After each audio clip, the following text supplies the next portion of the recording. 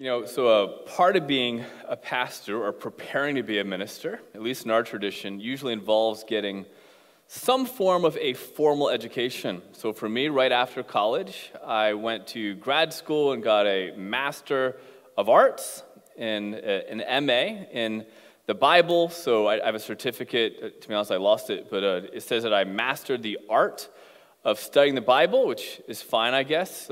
Sure I did. And then after that, I went to seminary, and this is kind of funny. Does anybody here know the name of the advanced 3 to 4 year seminary degree that most pastors get? Anyone know the name of it? Isn't that funny? Most pastors get an MDiv, which stands for Master of Divinity, which is kind of funny.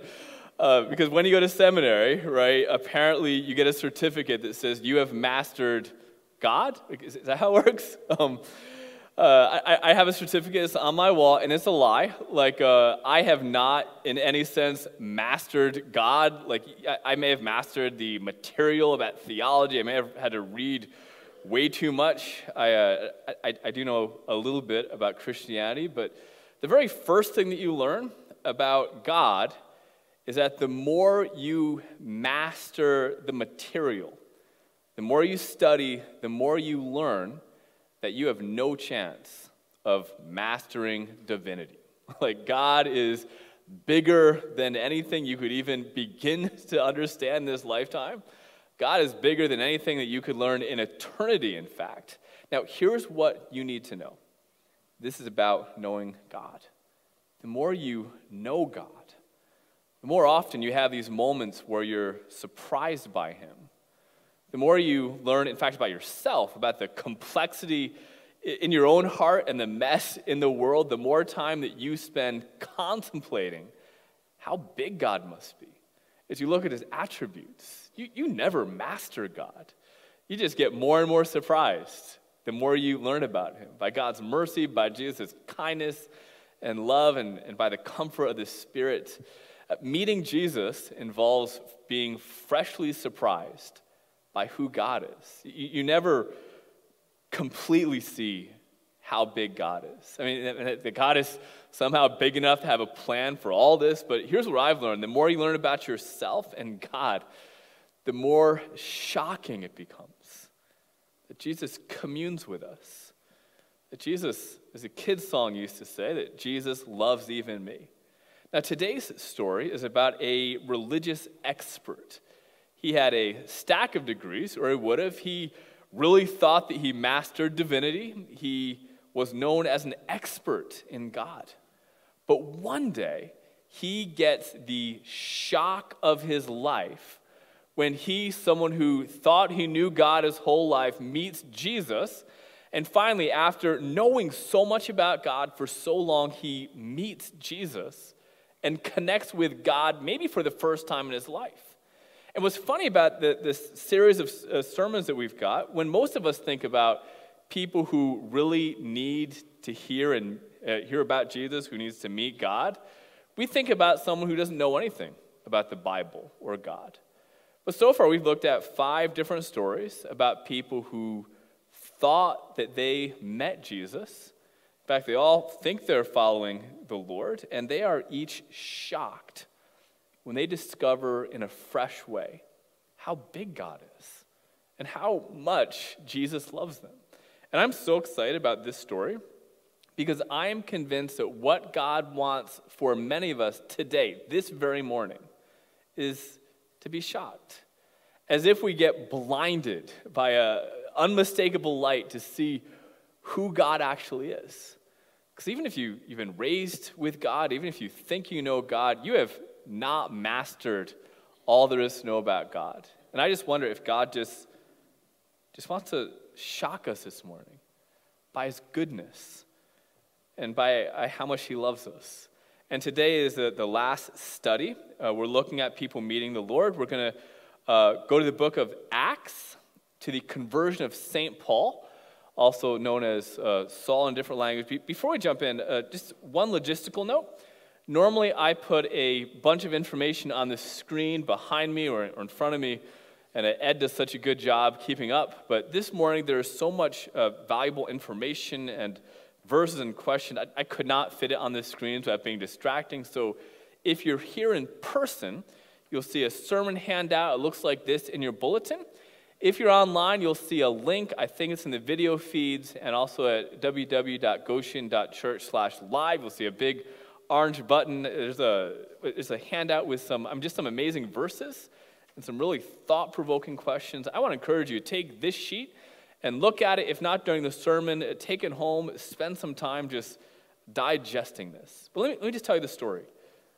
The story of a religious expert, a master of divinity, meeting God. Here's a story. As Saul neared Damascus on his journey, suddenly a light from heaven flashed around him, and he fell to the ground, and he heard a voice say to him, "Saul, Saul, why do you persecute me?" "Who are you, Lord?" Saul asked. "I am Jesus, whom you are persecuting," the voice replies. "Now get up and go into the city, and you will be told what you must do." And here's what you need to know about Saul. You find this out from a bunch of other passages. He had mastered divinity. And you could read about him. Paul, was a professor. He had spent his entire life, like from being a toddler on, learning about scripture and theology, and he was really convinced, being raised this way, that he knew exactly what God was like and what God wasn't like. He was a religious expert. For example, he knew things like God couldn't possibly be a human being, so all this stuff about Jesus couldn't possibly be true, is what he thought. Saul had also heard Stephen's final speech. You saw us a couple of chapters earlier, where he heard a Christian say outrageous things like the temple, the priesthood, all the sacrifices were all going to be made obsolete by a risen Jesus, and Paul thought this was unthinkable. He knows God. God would never do that. Now, he was a master of divinity. He knew that God was a God who favored and blessed people who were highly religious. God loved disciplined, well-behaved people like himself. And he believed in a God who blessed people, but only people who followed all the rules and regulations to the letter. And Paul's best work, the biggest thing that he could do in serving the God he thought he knew, was to bring judgment on people who were breaking God's rules. So the irony of it was that Paul was busy persecuting Christians because that's what he believed God wanted him to do. What makes him like us is that he believed naturally, he imagined God to be, well, a lot like himself. God just happened to like the people that Paul liked and disliked, don't be shocked, the people that Paul disliked. And this is just maybe something natural about people. I think we all do this. We all very naturally, as we think about God, as we fill in the blanks about things we don't know, we all naturally create God in our own image. We don't even think about it. We just sort of go, okay, there's a lot I don't know about God, but what would a all-powerful being do? And we fill in those blanks with, well, exactly what I would do. God must be like I would be if I were God. Which explains why you've got some people who think about God and worship him as a judgmental, angry divinity who smites the immoral and worldly folks. And there are lots of people who think they've met a wrathful, judgmental God who's angry about so many things. Who is God? Well, God is so angry about, this might be a coincidence, exactly the same things that I'm angry about. Like, that's how a lot of people view God. Of course, other people, they don't imagine God like that. They imagine God as very tolerant, very happy, who just embraces people and judges nobody. A lot of people imagine God as sort of a hippie Jesus sort of character. And we all do this. We imagine God to be a lot like us. That's what Paul did. Until something happens. until we meet Jesus. And there's lots of different ways it looks like. Sometimes it looks like God whispering to us like Mary. Sometimes it looks like an incredible life event like Paul. Sometimes it looks like seeing God through the Spirit in Scripture. But what happens when you meet Jesus is that your natural assumptions are challenged. And what you'll find when you really meet Jesus is a God that we modern people would never invent. Like, check out some of these bullet points. Like, when you get a picture of God from Scripture, you discover God who, on one hand, God is just so holy. I mean, verses like Exodus 6, verse 7 says, God cannot overlook sin and guilt. Like, we wish God would just overlook stuff that I do, right? But God is, well, in Deuteronomy and Hebrews, God is a consuming fire. He's holy. Or Galatians 3 points out how this holiness and his love, the tension is resolved. I'm not going to read the verse for you, but essentially because God is so holy and so just, equity demands that somebody gets punished for sin. And Galatians explains that someone did get punished for my sin. Jesus died so that we get the blessings that Jesus earns, and it's only by our Savior with his nail-printed hands, still visible. That's why he could come to you and say, you feel condemned, but you're not. If you feel worthless, you're not. Jesus died for you. Like, this is the God who we meet, this amazing God, who is not a product of our wishful thinking. Like, we wouldn't invent a God like this. He's real to meet us and change us into something else. Now, back to the text. When Paul says, Lord, who are you? When he hears God saying, I am Jesus, it just blows his mind. Because he realizes in that moment that everything that he learned about God so far, he was wrong. Everything he imagined God to be like, he got challenged. Now, he up till this point, he saw in the Bible a collection of laws and stories about morality that tell people exactly how to live in order to get blessed by God. So there he is. He thinks of God as a deal maker of some sort. As if God goes, if you want a good life, here's what you got to do. But when he meets Jesus, it changed how he reads the entire Scriptures. All of a sudden, the Bible's pointing to Jesus, and it changed how he reads everything. Like the Bible, how a lot of us find God. This is not a book about Aesop's fables, like telling us how to live a good life. And the Bible ultimately points to Jesus. It's a story about how God brings salvation into the world in ways that climax in us being united with Christ. And when Paul all of a sudden goes, who in the world are you, Lord? Like, he's shocked again because Jesus says twice, I am the one who you are persecuting, which would have raised a lot of questions. Like, how could this blinding figure be somebody who Paul was trying to put in prison? Like, Paul would have never thought this. Like, Jesus could have said a bunch of things. Paul could have said, why are you persecuting them Christians? Right? That would have made sense. But he said, why are you persecuting me? Now, Tim Keller points out, and you're hearing quite a bit of his influence today, but he says in those first words, when Jesus says, you are persecuting me, there's just an insight so profound that those words changed and shocked everything about what Paul thought. Like, you see what's going on here, right? Paul is on a mission to imprison what he thinks is misguided followers of a dead guy. And Jesus says, those people are actually me, which is interesting. But it says that being a Christian isn't just about adopting a set of beliefs or practices.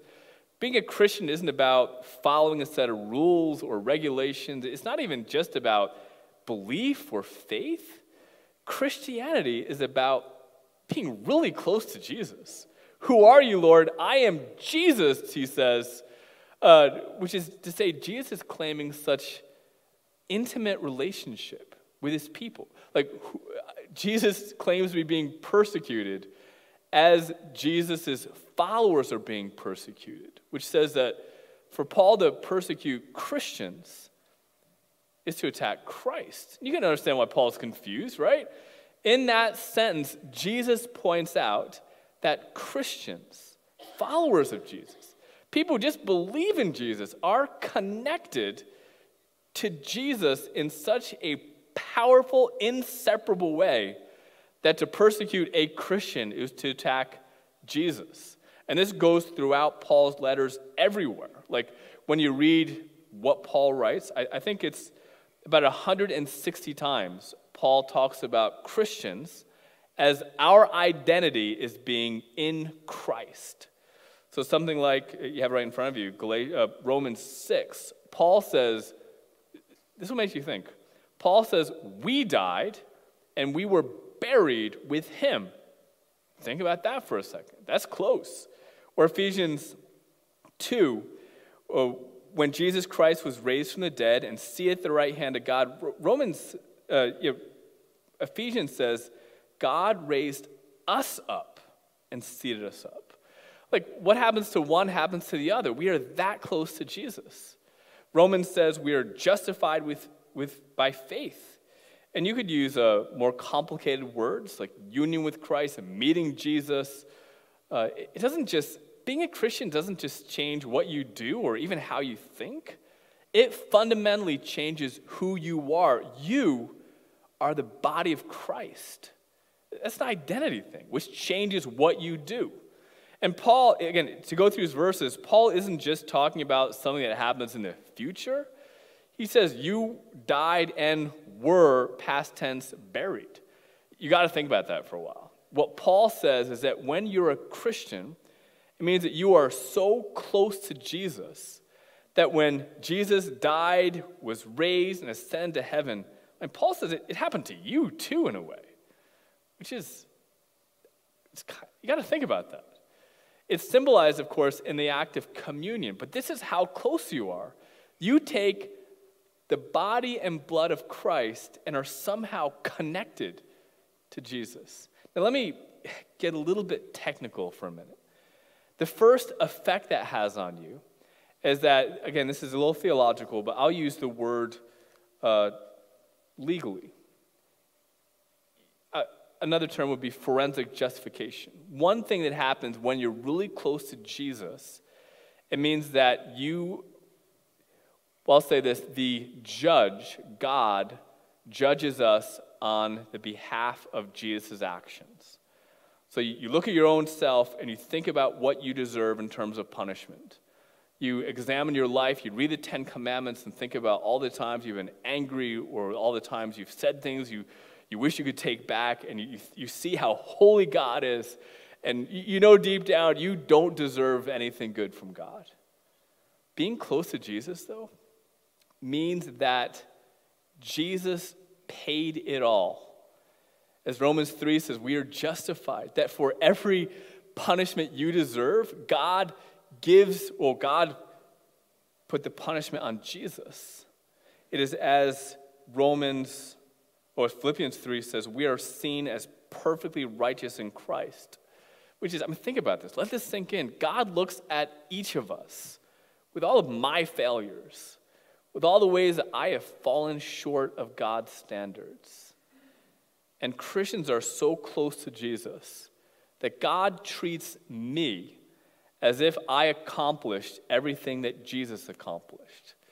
God gives you the wages for Jesus' actions. You get blessed because God the Father loves God the Son. This gets deep. We could talk about this for a while. But I want to move on because being connected to Christ isn't just about the blessings you receive instead of punishment, but also changes your life. Like when you read Acts 9, the Holy Spirit shows up and comes on Paul when he was converted. And the Holy Spirit comes on us too. Like being close to Jesus, connecting, being the body of Christ changes your life. 2 Peter, you got to sit and think about this one for a while. 2 Peter 1:4 says, we have become partakers in God's divine nature. Think about that for a second. Which is, you got to chase this down, but it means that in a way, you have communion with Christ in the same way as a hand is connected by a nervous system to the head. We are, and we say this, it's a bit of a cliche, but it's true. You are the hands and feet of Jesus. You are so close to Christ that you are the body of Christ. I can't overstate the closeness that Christians have with Christ. David Martin Lloyd-Jones said, he illustrated it this way. He would ask people at church, are you a Christian? And people would often respond, well, I'm trying really hard. What Martin Lloyd-Jones said right away was, if people said they're trying really hard, it means they don't understand what it means to be a Christian. Christianity, he said, it's not a lifestyle that you try and follow. It's not a list of things you do. It's a status. He said it's sort of like being adopted. You're either adopted or you're not. If you're in an orphanage and you're trying to be adopted, you're not adopted. He says it's like being married. You're either married or you're not married. If you're trying to be married, you're not married. Like, that's just how it works, right? Christianity is not the reward you get based on how hard you're working at stuff. It's not a work in progress. You're either adopted or not. You're either married or not. You're either a Christian or you're not. And if you are, it changes who you are. More than 200 years ago, during the Great Awakening, 18th century British pastors in a culture where everybody basically went to church, their mission was challenging people who thought they were Christians to act that way. So you had great preachers walking around going, are you just going through the motions, or are you spiritually alive? They asked people who went to church their whole life, thought they knew Jesus, asked things like, do you really know Jesus, or do you just know a lot of hymns? And as crazy as it sounds, 270 years ago or so, they went to people's houses in what we'd call small groups, and this is crazy, the pastors gave out questions to go around groups in people's houses and basically to ask, how real has God been in your heart this week? How vivid is your vision of God's forgiveness and love? I put in your handout, these are these questions are well over 200 years old. The language has changed a little bit, but they're worth asking. I'm just going to read these. Before the First Great Awakening, they encouraged people to ask these very questions. Questions that I want you to ask yourself, especially as we approach communion. Are you having any particular seasons of delight in God? This week, do you really sense the presence of God in your life? This week, this is an easy question to answer. Have you been able to sense Jesus loving you? Or have you been too busy? Have you been too distracted? Too tempted to even think about God? Have you found Scripture to be alive and active? Or able to find certain biblical promises to be precious and encouraging? If so, which ones? Share with people.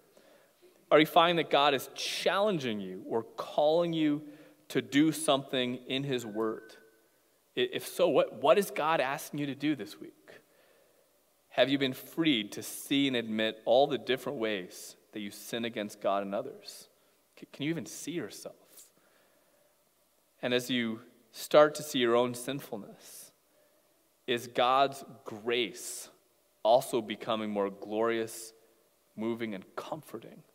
These are really helpful diagnostic questions from over 200 years ago that I think have the power to really help us evaluate how or whether we've attempted to master divinity and know about God, or if we actually are close to Jesus. There's a difference between knowing about and meeting Jesus.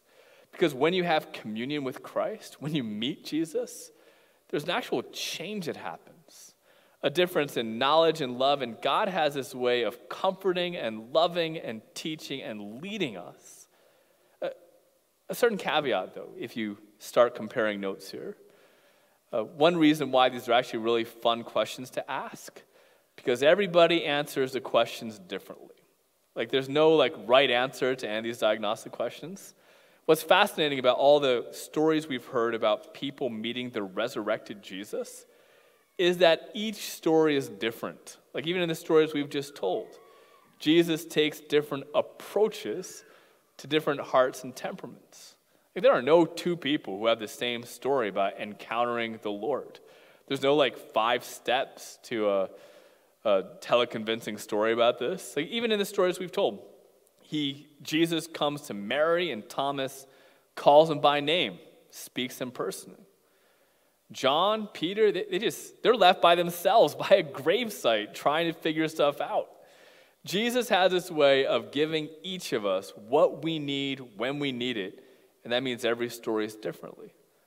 Jesus knocks the Apostle Paul flat with a blinding light, and he just yells at him. But he gently whispers the name Mary. In the Gospel of John, there's this line where Peter, if you're here last week, you heard this story. Peter hears the Lord say, "Feed my sheep, feed my lambs," talks about Peter's future. And Peter points at some of the other disciples and go, "Well, what's going to happen to that guy?" And Jesus doesn't tell him. What Jesus says is, "What is that to you? You, Peter, must follow me. You must follow me." So today is about meeting the Lord, whatever that looks like. So today, this service, please don't compare yourself to other people. When we take communion, please don't look around the room. Don't think about what other people are thinking. Don't miss out on whatever God has for you this morning, because meeting Jesus will change your life. This morning, as Hebrews 12 says, I think we're called to fix our eyes on Jesus and run whatever path he may have uniquely set out for you.